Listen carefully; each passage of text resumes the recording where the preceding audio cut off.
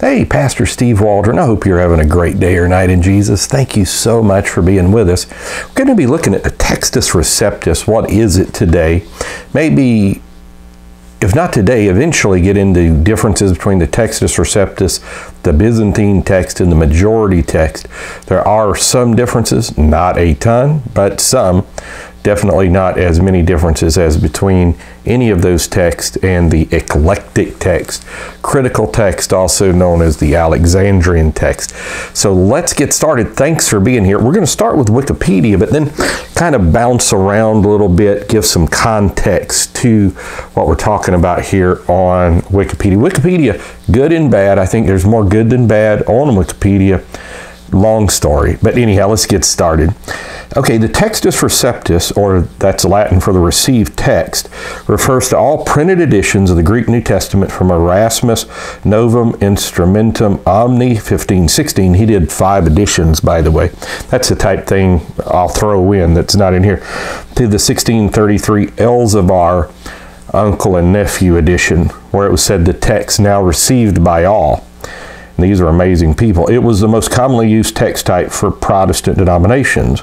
The Textus Receptus constituted the translation base for the original German Luther Bible, the translation of the New Testament in English by William Tyndale, the King James Version, the Spanish Reina Valera translation, the Czech Bible of Krallis, and most Reformation-era New Testament translations throughout Western and Central Europe. And so it really, in a sense, built these things. And a long story, I mean, they had eliminated slavery through this in a long way, but we won't go into all that. The text originated with the first printed Greek New Testament published in 1516, work undertaken in Basel by the Dutch Catholic scholar, priest, and monk Desiderius Erasmus. A lot of disinformation about Erasmus on there. Please read his original writings and things he said was going on.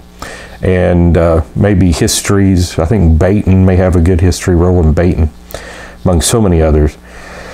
And it's got a little picture. I'm going to read this to you. Text, therefore, you have that has now by everyone been received, accepted, admitted, emphasis added, the words from the Elzevir 1633 edition in Latin, from which the term Textus Receptus was derived. Okay, so Erasmus had been working on 2 projects for years, a collation of Greek texts and a fresh Latin New Testament. 1512, he began his work on the Latin New Testament. He collected all the Vulgate manuscripts that he could find to create a critical edition. Then he polished the Latin, declaring it is only fair that Paul should address the Romans in somewhat better Latin. In the earlier phases of the project, he never mentioned a Greek text. My mind is so excited at the thought of amending Jerome's text with notes that I seem to myself inspired by some god. I have already almost finished amending him by collating a large number of ancient manuscripts, and this I'm doing at enormous personal expense. So, fall of Constantinople, Byzantine Empire, 1453. The Greek manuscripts, Greek scholars flood to the west. This causes the Renaissance, eventually the Reformation, because of all the information coming from the east to the west regarding biblical manuscripts, with biblical manuscripts, enormous amounts, and setting the mind free from what's been known as the Dark Ages in some corners. Won't go into the ins and outs of how accurate that is with regards with my friend through the internet, the Bionic Mosquito, who I read vociferously with some of his great points.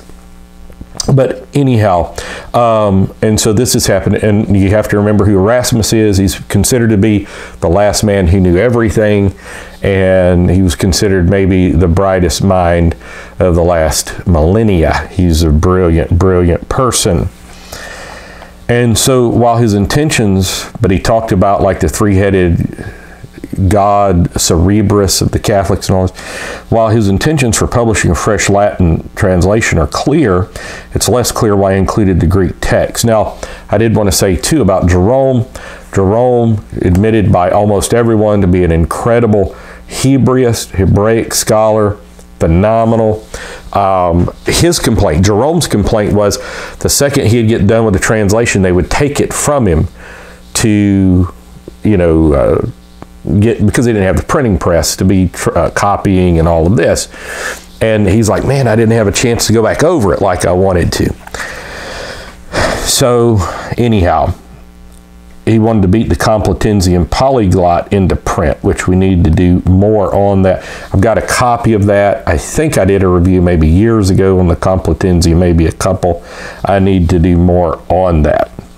So Erasmus' new work was published by Froben of Basel in 1516, the Novum Instrumentum Omni. And it's got the last page of the New Testament. Won't go into that. Holland, I think, does a great job saying maybe he did not back translate from the Vulgate. Typographical errors attributed to the rush to complete the work abounded in the published text. Now remember, the Complutensian came out 1518, Cardinal Ximenes, so he did beat that out. Erasmus also lacked a complete copy of the Book of Revelation. Consequently, although the Textus Receptus is classified by scholars as a late Byzantine text, it differs in nearly 2,000 readings from the standard form of this text type, represented by the majority text of Hodges and Farstad, which Zane Hodges and Arthur Farstad's good people, as far as I know. The edition was sellout commercial success, reprinted in 1519, with most but not all the typographical errors corrected, excuse me. And so that's the second edition, then third, fourth, fifth edition. Okay, now here's a very important part. Erasmus has been studying Greek New Testament manuscripts for many years in the Netherlands, France, England, and Switzerland, noting their many variants. So that's a huge thing that he already knew about this. He'd been studying this. And so then from Erasmus, you come to Robert Stephanus Estienne, printer from Paris. He edited the Greek New Testament 4 times, 1546, 1549, 1515, 1551, the last in Geneva. The edition of 1551 contains the Latin translation of Erasmus in the Vulgate. So this is where the text now received by all comes from. The 1633 edition, produced by Bonaventure and his nephew Abraham Elzevir, is one where it says, text now received by all. Okay, and so that's where it comes from. Now, I did want to say this, the relationship to the Byzantine text. The Textus Receptus was mainly established on a basis of manuscripts of the Byzantine text type, also called the majority text, usually is identified by his followers. However, in addition, over many years, Erasmus has extensively notated New Testament citations and early fathers, such as Augustine, Ambrose, biblical quotations. Then you have Scrivener, Burgon, Minuscule 1. 2 other things I want to bring. Well, I say 2, it's really just 1, but it's a defense of Erasmus. And this is by Frederick von Nolan. I've got this book from 1815. 19th century historian and Greek and Latin scholar, spent 28 years trying to trace the Textus Receptus to apostolic origins.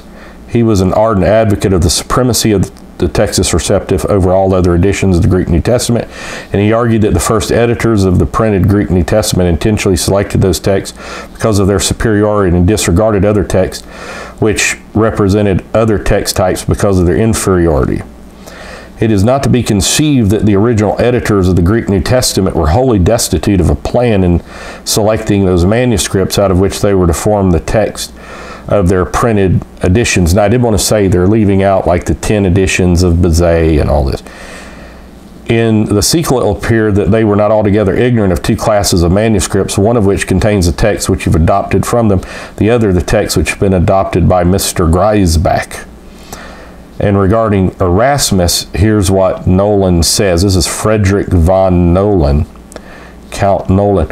Nor let it be conceived in disparagement of the great undertaking of Erasmus that he was merely fortuitously right, Had he barely undertaken to perpetuate the tradition on which he received the sacred text, he would have done as much as he could be required of him, with more than sufficient to put to shame the puny efforts of those who had vainly labored to improve upon his design. With respect to manuscripts, it's indisputable. Now, this is an extremely important quote. It is because it's a man that studied this for 28 years. It's indisputable that he was acquainted with every variety which is known to us, having distributed them into two principal classes, one of which corresponds with the Complutensian and the other with the Vatican manuscript. And he has specified the positive grounds on which he received the one and rejected the other. And I've also done some reviews like on Erasmus paraphrases of the New Testament, some of Erasmus's other writings, his letters. I've got compendiums of his letters. Lady up at University of Toronto's big Erasmian scholar.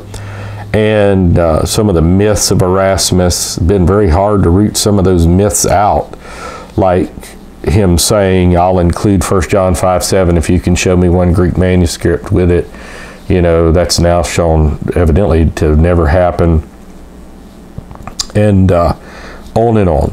So he knew he was going, as he stated himself, he said he's been going everywhere, great cost. And so he's looking at manuscripts. And so I read in another place that he had to hire one person that walked around with a mule just to keep all the manuscripts he had. So to say he only had 6 manuscripts to translate from, extraordinarily disingenuous. And somebody really doesn't know the history. And sometimes they actually are so biased against, like the King James, they falsify it. They just do. And, people have slants and all this. So we're all possibilities of this. But that he knew, been examining hundreds of manuscripts, just took these 6, but he knew of the different variations and what he needed to correct even in those 6. So we're going to stop right there. So that is where the Textus Receptus comes from, what the Textus Receptus is. And it's not identical to the Byzantine text. It's not identical to the majority text.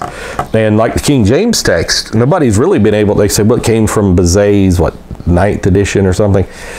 But really, it's an eclectic text because they were going back to the Polish and the Slovenian or something. I can't remember. The Tepel Codex, the pre-Luther New Testament, 1483, on and so forth. And so they had kind of an eclectic text, because they just wanted what was the apostolic text. That was the key, without error. And they did an amazing job. So God bless. Thanks for being here with us. Share with your friends. Put it on social media. We'll talk with you later. God bless you. Bye-bye.